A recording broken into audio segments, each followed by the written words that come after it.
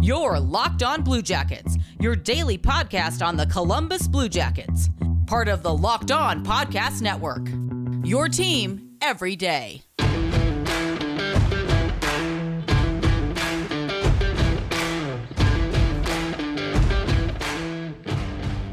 Hey Blue Jackets fans, happy Friday. It's the weekend, we made it. This is Locked On Blue Jackets. We're part of the Locked On Podcast Network, your team every day. I am, as always, your host, Jay Foster.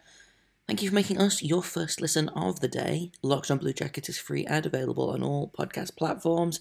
Whether you're a first-time listener or a regular listener, I appreciate you for coming and stopping by.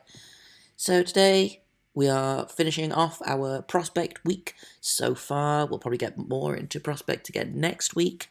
But today we're talking to Jared Brown again of Draft Pro Hockey.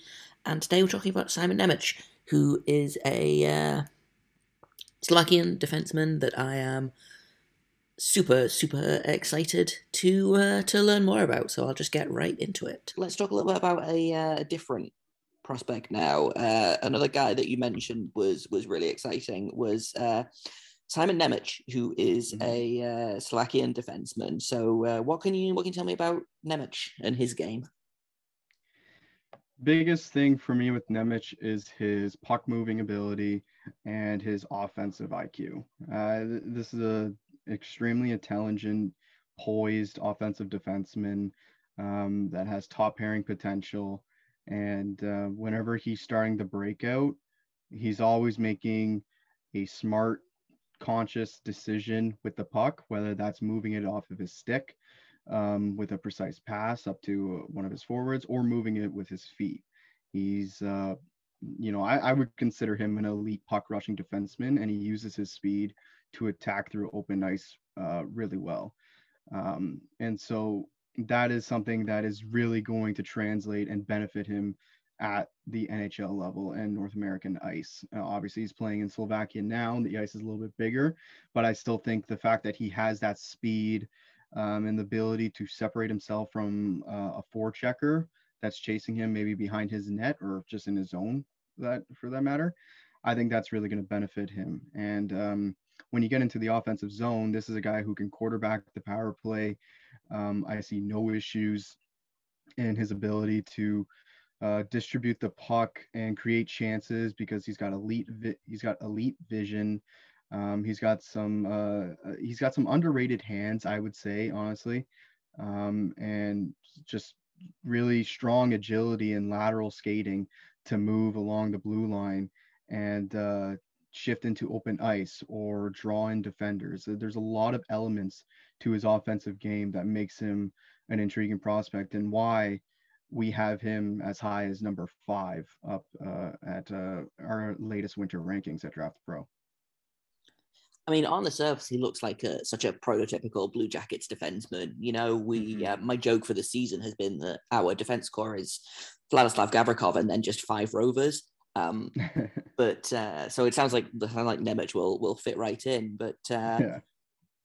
Does he have a NHL comparable, kind of similar to? I know we talked about Corson Ceulemans being like a Zach Werenski type. How do you see Nemec in terms of like his NHL comparable?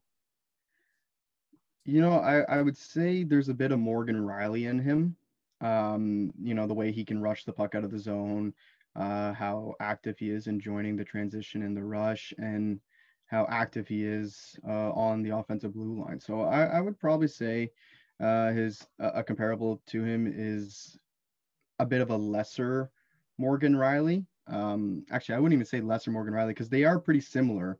As one knack on Nemec's game is his defensive play. There's definitely some improvements that need to be there, and just like Morgan Riley coming up in the NHL and for many years until maybe I think he's been getting a bit more credit the last 2 seasons for his for better defensive play. But Morgan Riley struggled to defend in his own zone for a decent amount of years with the Toronto Maple Leafs, and you kind of see some similarities with that in Nemec's game. But when you look at their play with the puck and their offensive IQ and skill, they're pretty similar. Do you think that this lack of kind of defensive responsibility, should we say, would you say that's a red flag, or is that something that you would kind of expect out of a young defenseman, something that can kind of fairly easily be ironed over or improved on?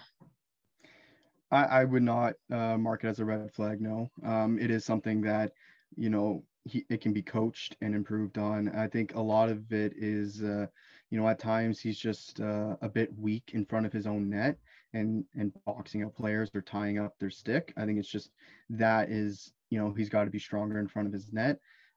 Sometimes it's bad pivot timing or just slow reaction time to the play in his own zone, and that's just something where it comes from better positioning, which can be taught. And I would say they're all very much, you know, you get a good defensive coach and you can correct them. So I wouldn't mark him as a red flag. And I think this is that is the good thing. I think he's a really competitive player. He plays a ton of minutes. You know, whenever he's playing for Slovakia at an international stage, he plays a ton of minutes. I'll be very interested to see. I believe he's going to the Olympics and playing for Slovakia. So I'll be interested to see how much ice time he gets there and how he defends against, you know, maybe more experienced players. But, you know, these are correctable mistakes in his games or lapse of judgments. And, you know, it's something we see in a lot of young defensemen. Like I could say the same about an OHL defenseman, Ty Nelson. Like his defensive play is very similar to Nemec. There's sometimes lapses of judgment and poor timing to plays that just leaves a man wide open. Coming up in a minute, I've got more of my conversation with Jared about Nemec, but first I want to tell you about Built Bar. Because it's the new year soon, so that means New Year's resolutions. And if yours is about getting fit or eating better, like mine probably should be, make sure you include Built Bar in your plan. Because Built Bar is the protein bar that tastes like a candy bar, or maybe even better than a candy bar.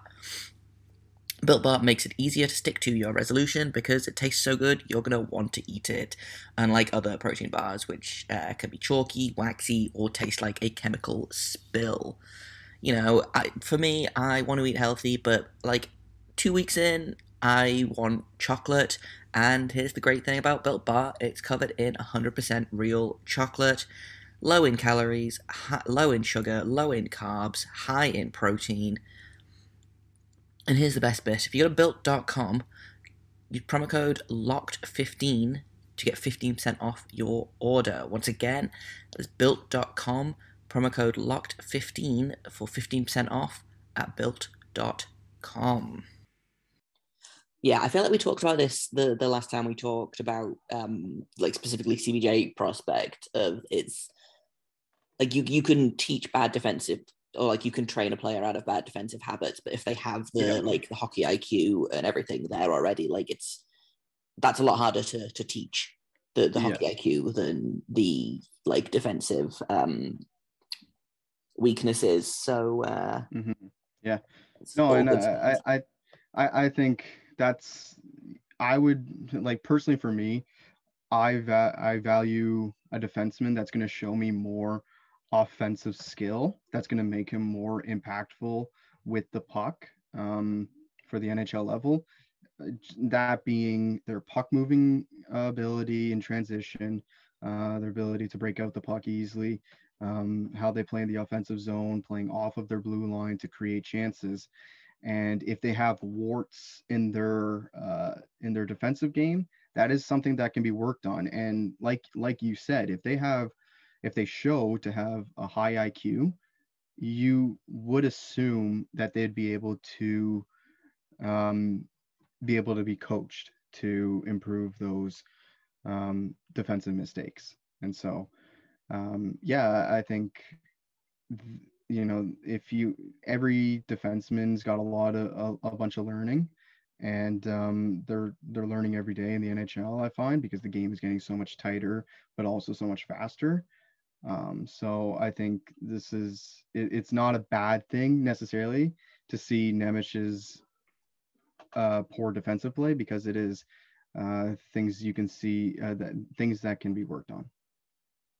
Right, and kind of long gone are the days of wanting a stay-at-home defenseman who basically like just eats minutes and does function like I always think of Nicholas Charmerson, who basically spent his entire career making sure that nothing happened anywhere on the ice, and I think kind of long gone are those days. You want a defenseman. It's really interesting to hear you say kind of an offensively minded defenseman in terms of like puck movement and transition, because I feel like for a lot of times, and like I've been guilty of this as well, you think offensive defenseman and you think, oh, scores a ton of goals, racks up a ton of primary assists, and it's not necessarily all about that. But kind of to go away from Nemec a little bit, I feel like there's a lot of really good Slovakian talent in this draft, and I feel like it's kind of been on the rise in terms of a hockey nation, shall we say? Do you agree? Are you seeing a lot of like promising stuff coming out of Slovakia? Because I feel like we are getting further and further away from hockey kind of being a 4-country sport. You see Slovakia is on the rise. Obviously, there's a lot of Czech players, things like that, but Slovakia is the one that kind of really, really intrigues me as a nation that has a lot of promising talent coming out of it. Yeah, I mean, I just think it's great for the sport to see more nations have these such talented young players come up. I mean, like it was huge for Germany when we saw Leon Draisaitl come up, and now Leon Draisaitl is, one of the best players in the NHL, and he's not Canadian, he's not American, Russian, or Swedish, which are maybe the top 4 nations, but he's German, and now we're seeing, in this year's draft, a potential and most likely 3 Slovakian players go in the first round, potentially 2 in the top 10. And I just think that's great for the nation. I think they're doing a great job of developing their own players home in Slovakia. I mean, there's 3 Slovakian-born players that are playing still at home in Slovakia, whereas Slavkovsky moved over and is playing in Finland. But Nemec, Mesar, and Sakara, who Adam Sakara is around a third rounder potential prospect. He's also another name to kind of look out for as just a kind of energizer bunny kind of player who is got a motor that never gives up. I know our scouts, we have a couple scouts that really like him, and that's just another Slovakian to go to add to the list. And I think they're doing a great job of developing their players at home, and they want to get back and I guess let hockey fans know that they are a hockey country. And not to mention, or not to take away, but we also have an Austrian that potentially could go in the first round, and Marco Kasper, and that's Austrian. I think I actually don't know if they've had, or I guess Michael Grabner. I think Michael Grabner is Austrian, but he would be the only one that I think went in the first round that I can recall. In a minute, I've got the end of my conversation with Jared about Simon Nemec, but first I've got to tell you about BetOnline, because BetOnline is back. There might be less football being played, but betonline.net has way more odds and info for this playoff season. From scores, totals, player performance props, to where the next fired coach is going to land, BetOnline is the #1 spot for all things NFL betting in 2022. And it's not just football. BetOnline.net's basketball, hockey, boxing, and UFC odds coverage is the best in the business. From sports right down to your favorite Vegas casino games, BetOnline is your #1 online wagering destination. BetOnline, the fastest and easiest way to wager on all of your favorite sports and play your favorite games. BetOnline, where the game starts. Yeah, I'm trying to think. I feel like there's someone I'm not thinking of, but Mm-hmm. Yeah, it's always super cool, like you say, with Draisaitl being German and just kind of the boom that gave the country, and it's always great to see players staying at home as well. Mm-hmm. Like I know the thing is they have to go and play, NCAA, or they have to go and play CHL hockey, but it's always, like you say, it's so good to see them saying, no, I'm going to stay and I'm going to play. And I mean, Nemec is playing in the adult league. He's not playing under 20s as far as I know. So no, he's up there in the top league, and he's playing very important minutes and putting up points at an impressive pace for I guess he'll be turning 18 shortly here because his birthday is in February. But it's impressive, and like you said, I love seeing these players stay in their own country at times and really trust their country's development for them. Yeah, exactly. Real quick, I did look up the Austrian players. There have been 3 first-round Austrians: Thomas Vanek in 2003, that's who it was. Michael Grabner in 2006, and then Marco Rossi in 2020 is Austrian as well. Marco Rossi should have been an obvious one that completely flew over my mind. I'll get ripped on that for missing out on him as a scout. But Thomas Vanek was the other one I was thinking of. I knew there was another Austrian, but you could add Marco Kasper. I see him as a first rounder. He may join that list. Well, it is again someone I'm going to have to be keeping an eye on. And so I did a profile with Mikhail Holm about Slabkovsky. So he's someone that I'm super interested in. He seems to kind of be falling in that kind of 4 to 10 range that I think the Blue Jackets are likely to pick. I mean, honestly, like the ideal for us would be to win the draft lottery with our own pick and then Chicago picking third. But I don't see that happening because the hockey gods hate us. So if we can kind of get two picks in the kind of 4 to 10 range, I think is going to be kind of that sweet spot for Blue Jackets fans. And these are two, Nazar and Nemec are definitely 2 names that I'm going to be keeping an eye on, especially Nemec when I inevitably ruin my sleep schedule to watch the Olympics, even when I said I wasn't going to. So he'll be interesting to watch, that's for sure. And I'm excited to watch him too. I'll ruin my sleep schedule's already ruined from scouting, so I'm normally up at 3 a.m. my time anyways. Oh, I hear you. In terms of the Olympics, actually, I think it's really interesting that obviously, a lot of people were upset that NHL players aren't going to the Olympics, but I had so much fun watching the 2018 Olympics because of, there was the German silver medal. That was really great. And it gives you a chance to, and, like in a regular year, if the NHL players were there, a guy like Nemec would probably never get near the Slovakian team for the Olympics. And so that's just so cool to be able to use the Olympics as a scouting tool. Yeah. And you can use it not just for a player who is 18 or whatever.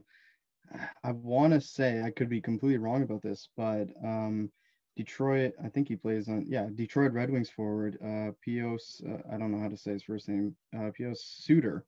I believe he was scouted from those Olympics when he played for Switzerland. And teams were interested in him. They liked how he played in the Olympics, and now he's an NHL player.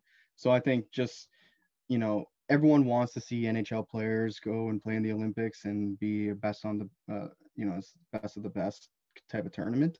But I think this gives a great kind of introduction to some players that are not household names and could be signed by NHL teams, because NHL teams will have scouts watching the Olympic Games and seeing if they can maybe find someone who's got some at least depth upside or something like that.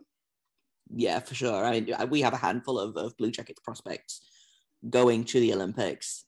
We've got a couple of Russians, Kent Johnson going on the the taxi squad for Canada, and I believe we have either a Slovakian or a Czech player. I can never remember which one. So it'll be interesting to watch them, but also to kind of look at prospects that could be in a Blue Jackets jersey. So I'm super excited for the Olympics, even without the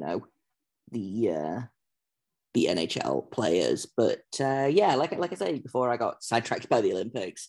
Two super interesting and exciting players that I'm gonna be keeping an eye on, and if they end up in Columbus, then that could be a really great thing. But for people who kind of want to maybe know more about these players, know more about prospects in general, where can people find you and your stuff? Yeah, so if you want to follow me personally, my Twitter is at Jared Brown 97 on Twitter, and Draft Pro Hockey, we released our 2022 preview magazine in December. That is available on Amazon and on our website for a digital copy. And that inside of that will give you a bit of a full scouting report on both Nemec and Nazar for any readers to read up on, and as well as a bunch of other prospects we had ranked in that magazine. Awesome. Well, thank you for sitting down and spending some time talking about prospects with me. I appreciate it. Yeah, thank you again for having me. And that's all I've got for today. Next week, the Blue Jackets are playing hockey again next week, so we'll talk about that. We'll talk about some injury news that came out at the end of this week and how that's going to affect the lines going forward. And we've got some more prospect talk for you as well, so that should be exciting. I've been Jay Foster. You can find me on Twitter at _Jacob Foster, JAKOBFORSTER. You can find this podcast at LO_Blue Jacket on Twitter. And if you have comments, questions, criticisms, you can email me at lockedonbluejackets@gmail.com. Thank you once again for making us your first listen of the day. Locked on Blue Jackets is and always will be free and available on all podcast platforms. And until Monday, make sure you stay locked on.